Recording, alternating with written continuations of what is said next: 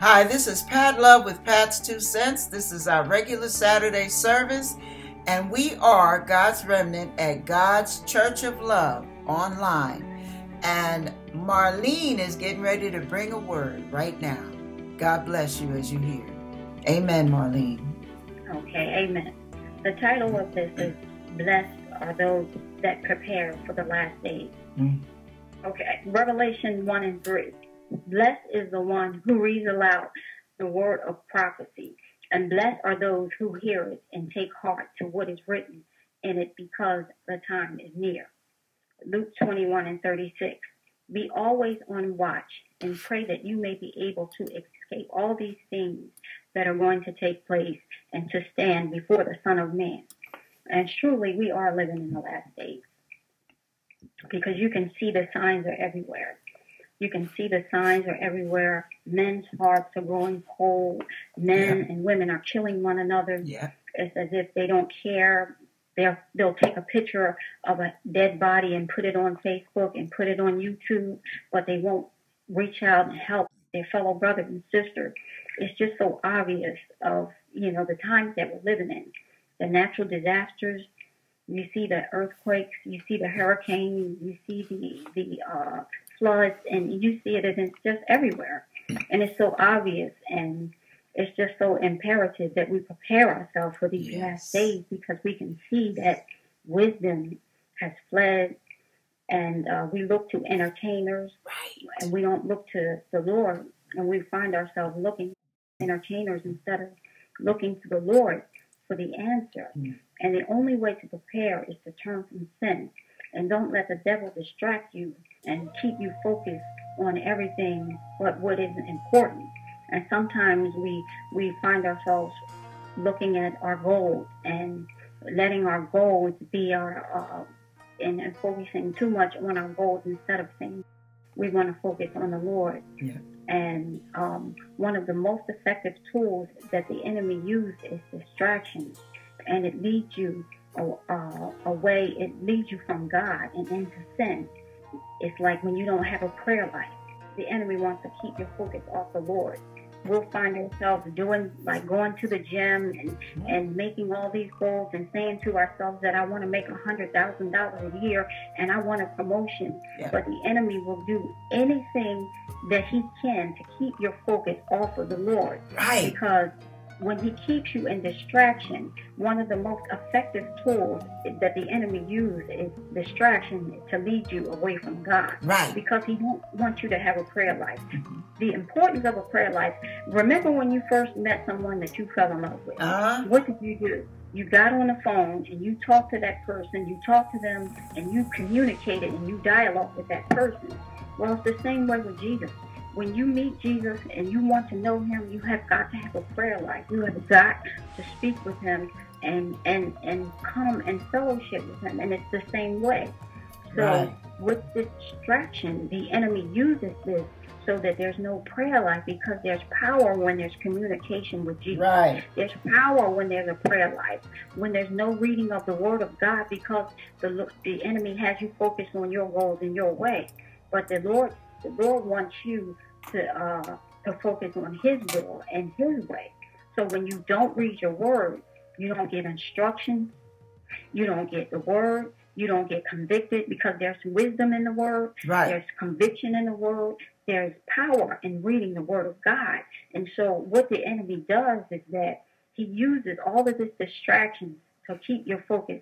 As long as he can keep you on what you think is important, and keep you away from a prayer life, and keep you away from reading the word of God, the enemy has succeeded, because he wants you to stay in sin. And the only way that you can come out of sin is if you come into the Lord and say, Lord, I don't want to do this anymore, even to recognize it, because we're supposed to love people and use money, but people use people and love money. And the world has gotten into a place where it's just people have become money hungry, and people have become the love of money have turned the hearts of men cold.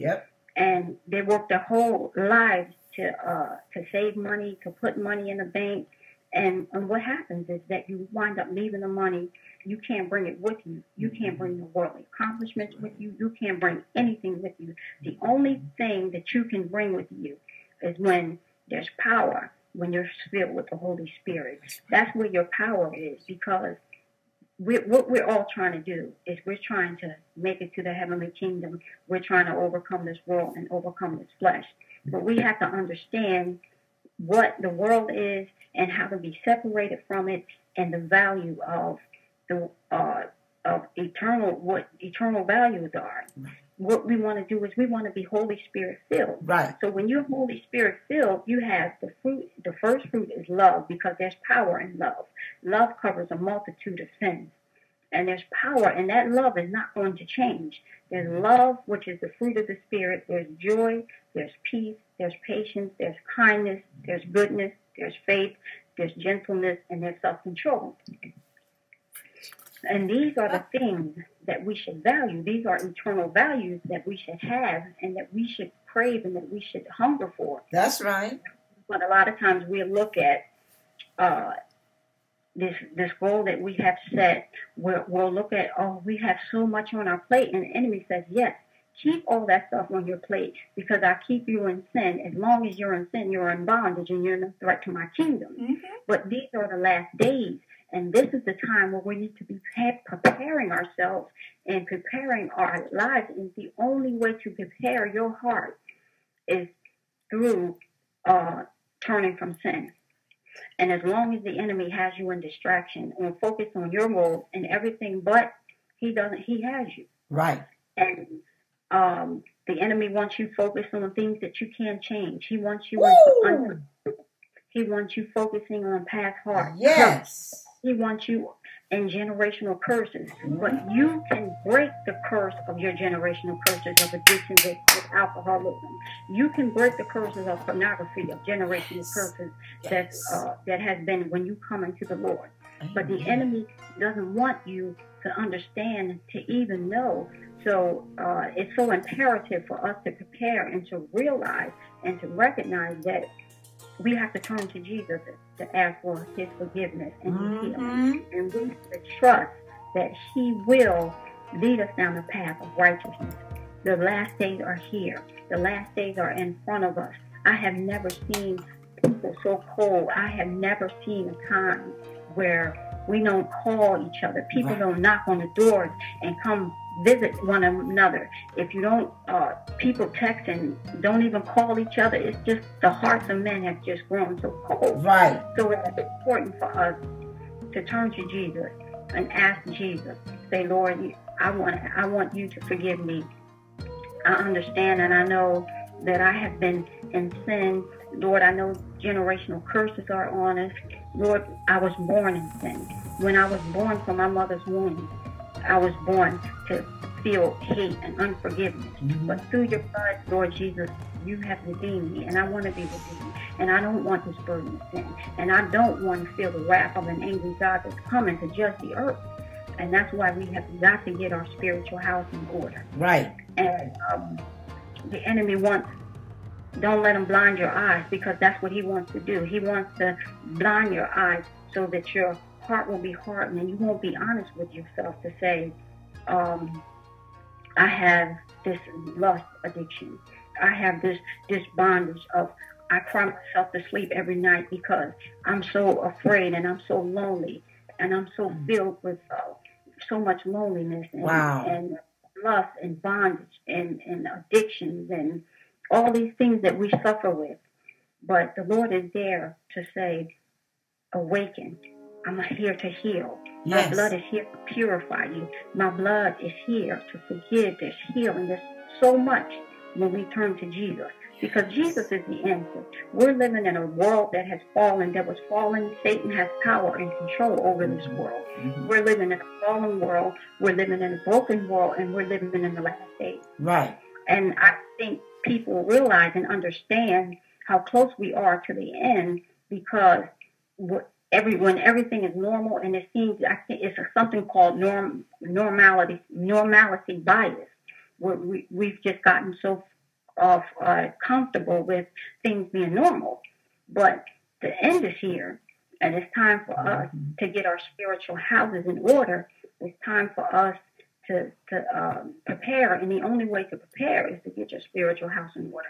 You can't buy enough guns to prepare for the wrath of an angry God. You can't go and to build bunkers down in the earth. That's what they're doing. They're building these bunkers and these little prepping and building bunkers. You can't. There are going to be scorpions. There are going to be hailstones 100 pounds. There are going to be horses with the face of humans, with long hair, with the body of horses that's going to sting you to have the sting of a scorpion. There are going to be 100-pound hails that's going to come upon the earth. Right. This you can't do. One thing you can't do is that you do not have the firepower to fight against God. That's right. The only way that you can prepare is through turning away from sin. It's through coming to Jesus and saying, Lord, I'm a sinner. Being honest with yourself and saying, Lord, I need you because the last days are here. Yes. And I just don't think that people sound the alarm enough. I just don't think that people realize and understand how close we are. Because a lot of times we'll hear everything is okay and we serve a loving God, and we do serve a loving God, but we serve a God of holiness and a God of wrath, and we serve a God that wants you to live holy and wants you to walk in obedience. That's right. And wants you to have intimacy with Him through prayer and through reading His Word. And that's how you get intimacy with the Lord. And you got to recognize and say, I recognize and understand that the world is what it is, and it's wicked and it's sin. And Lord, I want to be a part of your will. Right. And Lord, I want to be loved by you. I want to be protected by you. The fruits of the Spirit, which are love, joy, peace, patience, kindness, goodness, faith, and gentleness, and self-control, those are blessings. That is power. Yes. And I don't think people understand. We don't understand the power that it is when you turn to the Lord and you say, Lord, I want to live for you. And I turn away from this deception of the enemy, where the enemy wants you in goals, and the enemy wants you in competitions, and he wants you focused on vanity and everything but what truly matters. Right. Turning away from sin. And that's saying, Lord, I repent. Repent means to turn away. Right. Turn away from sin. Lord, I repent. Lord, I ask you to forgive me. Lord, this is power. And the grace is still here. So we still have the chance to say, Lord, forgive me. Lord, help me. Lord, I'm sorry. Lord, I'm broken. Lord, I need you. Because the last days are upon us. Yes. And what is coming upon the earth, I wouldn't wish on my worst enemy. And that's how bad it's going to be. War, famine, death by the sword, death by famine. It's just going to be demons being unleashed upon the earth. It's going to be the sun is going to black out. The moon is going to not give its light. It's going to be complete and total darkness. And that's why I just think it's so important that we understand. It's so important that sometimes we have to evaluate and look at our lives and say, is this really worth me losing my soul for? Is this relationship that I'm in, that I know the Lord is calling me out of, is this worth my soul being left on this earth and the judgment of God being poured upon us? Or do we want to come to the arms of a loving Christ, a loving Lord that wants to forgive us, that wants us to have the fruit of love and joy and all those blessings that comes? Because the world has gotten us to a point where we're just comfortable with the accomplishments of man. Right. The world has gotten us to a point where we're just so comfortable with our accomplishments, and we look at these cars and say, hey, I've gotten a new car, I'm blessed. Hey, I've gotten a new house, I'm blessed. Hey, I've gotten this. But you don't know Jesus. Right. And you're in addiction, you're in lust, you're in pornography, you're in drug addictions, you're in substance abuse and different things that we're struggling with. But people have these hidden sins, and they look at these things and they say, because they see these material things manifested. But no, the blessings are when you're able to say, Lord Jesus, I'm taking part of your grace right now. Lord Jesus, I want you to be a part of my life, and I turn from sin. Yes. I'm not letting somebody have me of an addiction controlling my life. Right. Because you will never get to the root of the problem if you don't address it. Whatever's going on in your life, you will never get to the root of the problem if you don't address sin. And sin is the core of everything. It's the core of your weeping. It's the core of sicknesses, even infirmities. There's a demon of cancer. There's a demon. There's demons. There's yes. attacks into your life. Yes. Sin is that powerful, and people don't realize how powerful sin is and how wonderful and glorious the power of forgiveness and true repentance is, and how wonderful and glorious it is to still be able to say, Lord, I recognize this, and I come to you. I humble myself, and I lay myself at your feet. Lord, I give it to you, because my mother struggled with it. Because there's generational, you remember that book, The Pigs in the Power? Yes. That book, there's generational curses of demonic curses that are handed down from generation to generation. So these generational curses, people say that like drug addiction, alcoholism, there's generational curses, a perpetuating cycle of curses handed down from generation to generation. And the core root of it is demonic control over these generations and people. And the way that we get prepared for these last days is to get our spiritual house in order. That's because right. That time is near, and it's here, and somebody needs to sound the alarm. And I just don't think that people realize it and see it, because the enemy can blind us. The enemy blinds us. So, thank you guys. Wow. I hope this has touched someone. Thank you. Thank you, Marlene. I knew it. I knew you had that word in you. That was a word from God. And you don't know it, but the scripture God gave me last night is right in line with that message. The last days and the judgment that's coming. Wow.